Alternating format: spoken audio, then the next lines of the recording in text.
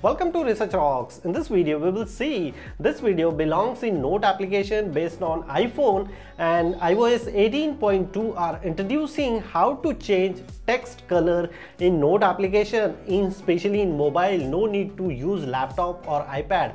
Now this feature also available for your mobile. How to change color, how to use, we will see detailed demonstration in this video. So now let's start as a mobile screen. So let's start demonstration. Simply enter the setting, general, software update. You need to update 18.2 or 18 beta or stable version. So I install here 18.2 developer beta version. Go back, enter the Note application. We can enter here and just simply enter here.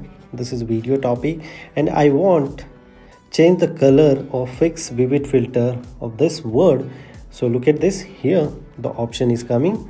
You just simply select the text, which text you want change the color. After that, in capital A and small a, you just simply press here and boom, look at this here.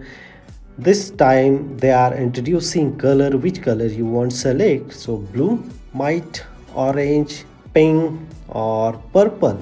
So we go with orange. So it's amazing.